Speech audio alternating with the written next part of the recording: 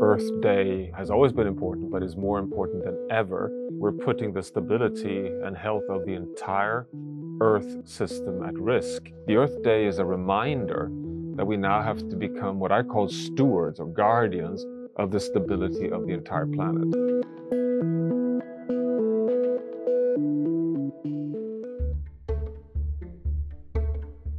In the climate science world, Johan Rockström is known as a bit of a rock star. He's on the 2023 Time 100 list, he has a viral TED Talk, he stars in a Netflix documentary. And when people talk about the practical steps needed to slow climate change, they talk about his work. He's best known as one of the scientists who developed something called the Planetary Boundaries Framework. It's sometimes called the PBs, and it's a way for everyone from scientists to politicians to business leaders to evaluate 9 systems that regulate Earth as a livable planet. Each system, or PB, has a boundary that humans can't afford to cross if we want to keep living on Earth. In the latest assessment, 6 of the 9 boundaries are outside of their safe space. These 6 are climate, biodiversity, fresh water, nitrogen and phosphorus, air pollutants, and chemical overloading. We interviewed Mr. Rockström just days after there was a huge and very depressing news report about climate change. There is a dire new report out from the United Nations, which showed that the planet is warming at a rate that pretty much guarantees things like catastrophic drought, flooding, and species extinction. So what should we focus on right now? The 2 large transformations we need to urgently accomplish to come back within a manageable climate future and within planetary boundaries is the energy transition. So to phase out fossil fuels, oil, coal, and gas, cutting emissions by half every decade to have a net zero world economy by 2050, and the food system transition. It is about feeding humanity without expanding into the remaining 50% of land areas that are still intact nature, and to produce food in ways that do not destroy water, continue building carbon, and do not pollute air and all the environment around us. Even in the face of these formidable challenges, Rockström is still hopeful. He points to green shoots, signs of hope, like the fact that renewable energy is increasing exponentially. We're only today seeing, on average, something like 10% of global electricity coming from solar and wind.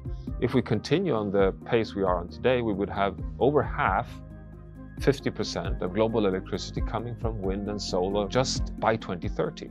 And the second place he sees green shoots is in changing ways of food production. Conservation tillage is a whole series of practices that have been around for decades. We've tried to copy nature as much as possible to let rooting systems and carbon and soil biology be much more in a healthy state.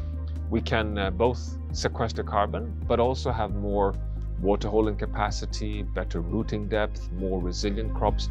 Combine that with eating more healthy food, having diets that are more diverse can not only give us a better, healthy life, but also contribute significantly to a healthy planet.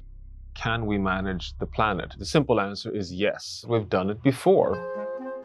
In the late 1970s, early 1980s, we were destroying the stratospheric ozone layer with the big ozone hole caused by chemicals that we used for air conditioners and spray and different shampoo products. Science identified the hole in the ozone layer.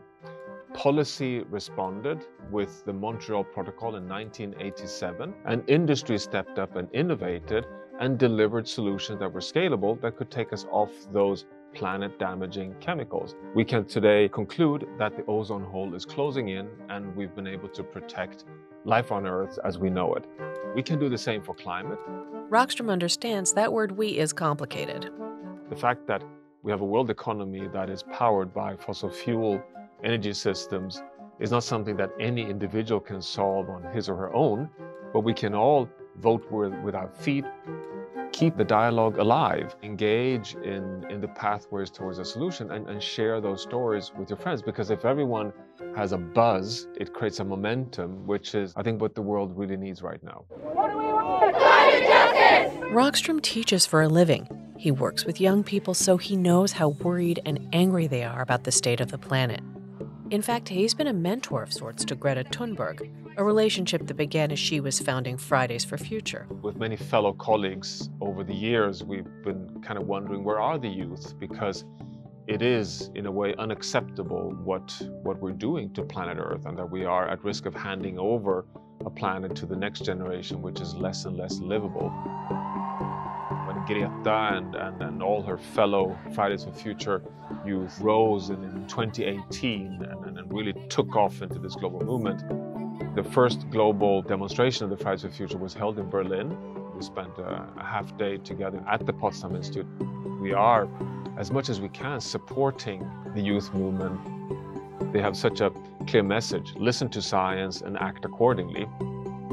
What right do we have to hand over a less livable world to our children than the planet where we were born on?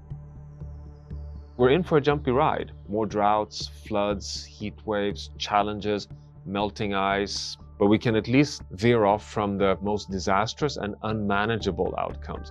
The window for that is still open, and we have the solutions. All evidence shows that out in the other end is a more modern, attractive, stable, peaceful, healthier, and more prosperous future.